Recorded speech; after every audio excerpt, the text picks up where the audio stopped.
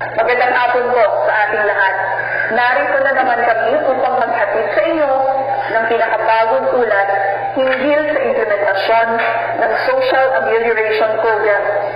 Makakasama po natin sa hapong ito si DSWD Undersecretary Danilo Pamola upang magbigay ng mga huling ulat tungkol sa Social Amelioration Program at upang sumagot sa ilang mga katanungan. Magandang hapon po, Secretary. Magandang hapon din sa iyo, Director Irene. At magandang hapon sa ating mga manonood. Patuloy po ang pamamahagi ng ating ayuda para sa mga waitlisted beneficiaries at sa mga kwalipikadong beneficiaryo para sa second tranche ng Social Amelioration Program. Kasalukuyang isinasagawa ang proseso ng validasyon at deduplikasyon.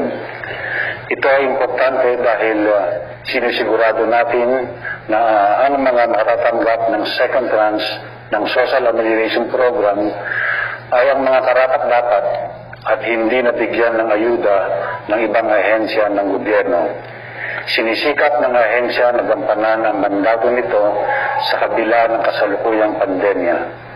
Maliban sa Social Amelioration Program, ay patuloy pa rin ang pagpapatupad ng mga iba't ibang programa para sa ating mga kababayang nangangailangan. Nakahanda ang aming tanggapan upang patuloy na magsilbi at manungkulan sa ating mga kababayan. Maraming salamat po, Secretary. At sa punto po na ito, handa na po kami sumagot sa mga katanungan mula sa ating mga media partners. So, unang katanungan po, Yusek, magpapatuloy ba ang DSWD sa pagpapatupad ng Social Amelioration Program kahit na matatapos ang visa ng bayanihan to heal as one? Yusek. Gusto kong sabihin na magpapatuloy pa rin ang pamamahagi ng ayuda.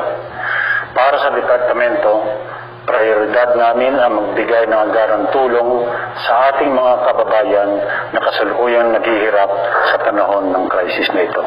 Maraming salamat po sa pagpapaliwanag na iyan, Yusek. Pangalawang katanungan, kailan ang implementasyon ng second tranche?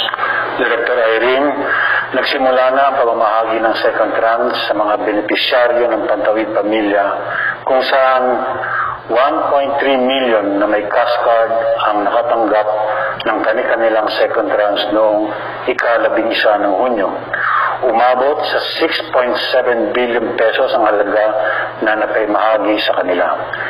Nagsimula naman ang pamamahagi sa mga waitlisted beneficiaries sa Kapangan, Benguet, sa Baguio City noong ika-16 ng Hunyo. Nagsimula na rin ang payout sa Balawan, La Union at Mabalacat, Pampanga para sa mga waitlisted beneficiaries sa lugar. Kasalukuyan naman nagsasagawa ng payout sa Doña Remedios, Bulacan. Sisikapin namin na magtuloy-tuloy na pamamahagi ng ayuda para sa second tranche at sa mga waitlisted beneficiaries. Pangatlo pong katanungan, Yusek, tapos na ba ang implementasyon ng first tranche ng Social Amelioration Program? Tapos na ang implementasyon ng first tranche. Nakamit na ang tinatawag na indicative number of target beneficiaries ng first tranche ng Social Amelioration Program. Sa pangkalahatan, umaabot sa higit 99.8 billion pesos ang napamahagi sa 17.7 million ng mga beneficiaryo ng first tranche ng Social Amelioration Program. Maraming salamat po, Yusek, sa pagpapaliwanag na iyan. Pang-apat na katanungan, ano pa ang ibang programa na ipinapatupad ng DSWD? Salamat sa iyong tanong, Director Irene.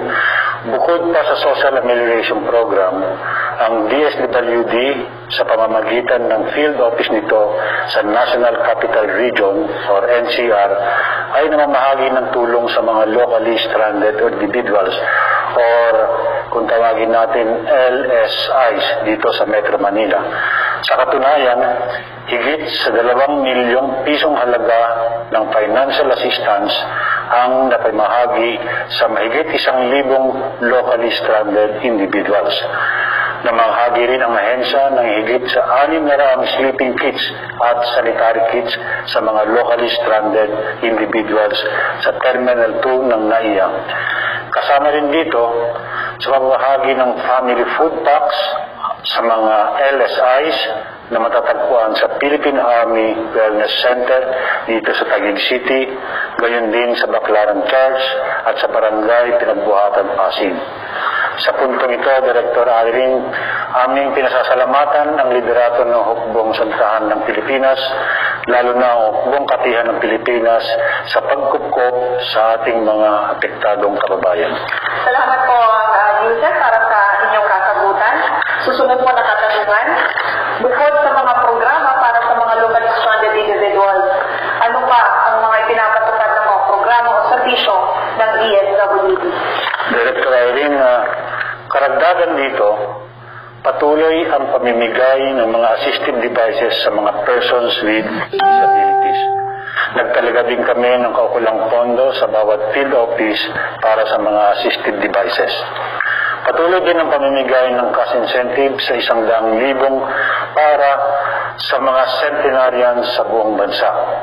Ang cash gift ay pinamamahagi sa mga centenarians sa pamamagitan ng house-to-house mode of delivery. Para maka-avail sa mga benepisyong ito, makapag-ugnayan lamang sa aming mga field offices.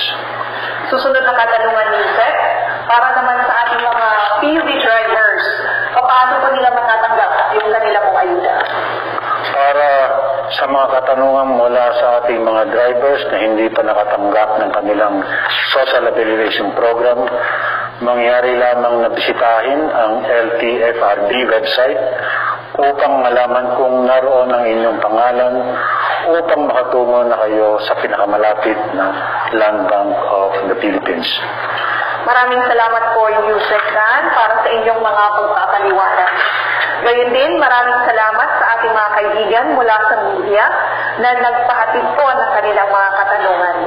Sana po ay nalinawagan kayo sa mga sagot na itinamahagi ni Yusek Dan. Bago po tayo magtapos, Yusek, mayroon po ba kayong huling mensahe? Salamat, Director Irene. Makakaasa ang publiko sa patuloy na maagap at pagkalingang serbisyo ng DSWD sa pakikipagtulungan ng ahensya sa mga lokal na pamahalaan at ibang sangay ng gobyerno. Ating nagkamamahagi ang kaukulang tulong sa mga lubos na nangangailangan nating mga kababayan. Muli, maraming salamat sa inyong patuloy na pag-unawa at pakikipagtulungan sa DSWD. Sa aming pagbabayanihan, sama-sama tayong maghihilom at makakabangon. Maraming salamat at magandang hapon po sa inyong lahat.